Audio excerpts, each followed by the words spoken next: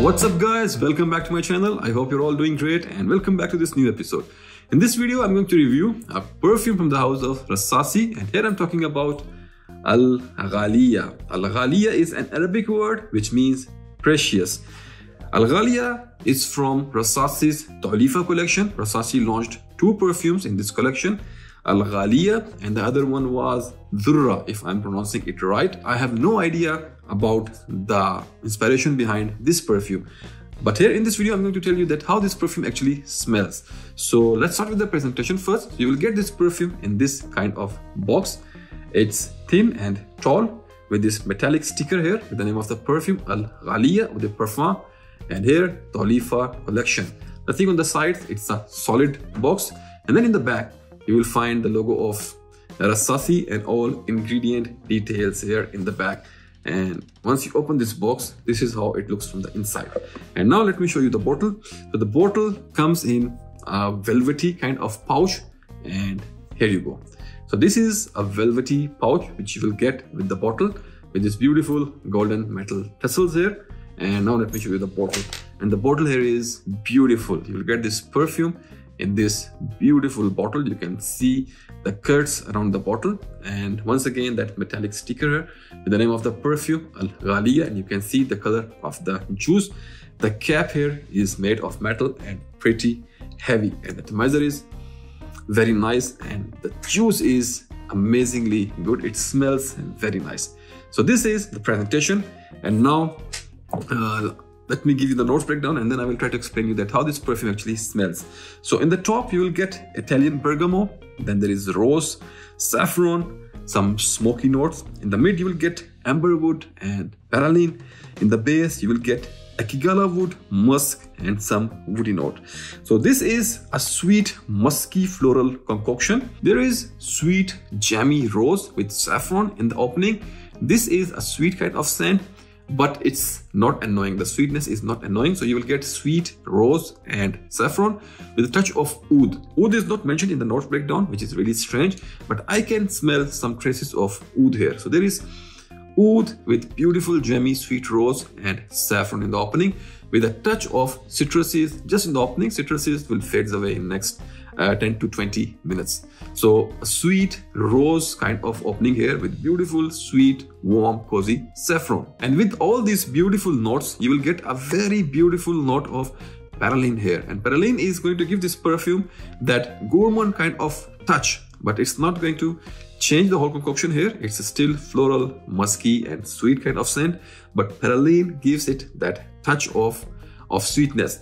And then you will get a very beautiful note of white musk here in the base. This is a linear kind of scent, and it's not going to change a lot. It stays almost similar from start to end. And then the most beautiful thing here, which makes this perfume, which takes this perfume on the next level, is the note of akigala wood. Akigala wood is not very prominent here, but it's enough to give you that magical touch. So this is how this perfume actually smells. I'm really in love with this perfume. It's very nice. Once you're going to smell it, it may remind you some fragrances from the house of Arabian Oud.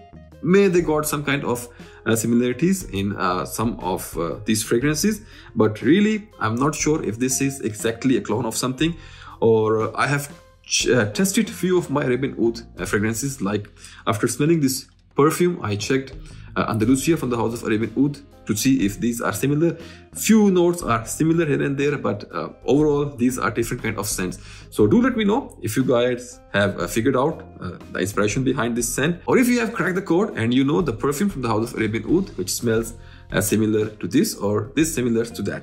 So this was about the fragrance of Ghalia. For me, I'm really enjoying it, and this is very beautiful. It's not fruity, but it gives you that fruity kind of vibe. It's sweet, jammy, the touch of saltiness here, some nuances of oud, and it's very nice. I'm really loving it. So this was about the scent, and now let's talk about the longevity and other aspects of this perfume. So performance wise, this is great. This is monster. Longevity here is 1 day plus, and projection is beast for the first 1.5 to 2 hours, and after that gradually it becomes soft, but it projects very well, and even the sillage is very good. Start with 8 to 10 sprays and you will be good to rock your whole day.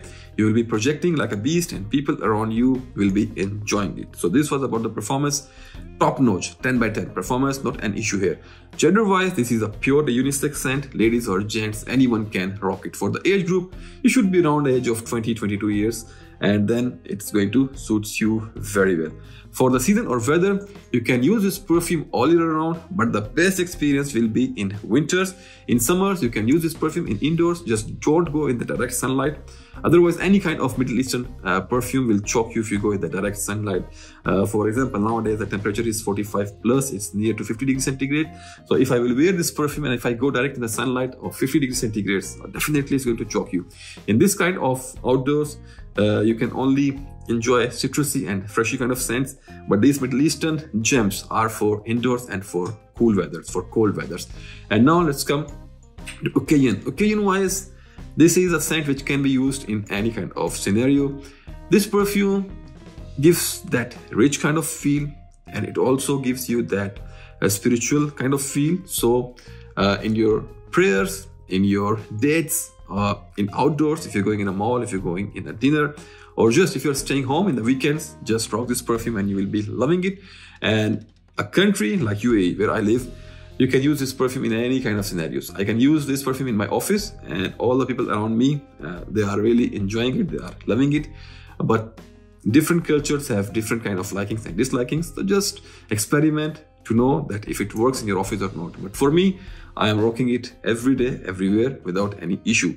And now let's talk about the price. So this perfume comes in 100 ml quantity, if I'm not wrong. Yes, this is 100 ml, and the price of this perfume, the current price inside UAE is around 150 or 155 UAE dirhams from the store of Rasasi. So this price is really justified here because the quality of blending and material used here is really good. It's a high quality scent which smells very beautiful. So for me, it's worth each and every penny. I'm really loving it. So this was about Ghalia from Tawleefa collection by Rasasi. I hope you like this review and test it out if it's near to you. If you have access to Rasasi stores, at least try it once and you will be loving it. So this is it, and I will catch you in my another episode with another great product. Until then, put your scent on, stay fragrant, and take care. Bye.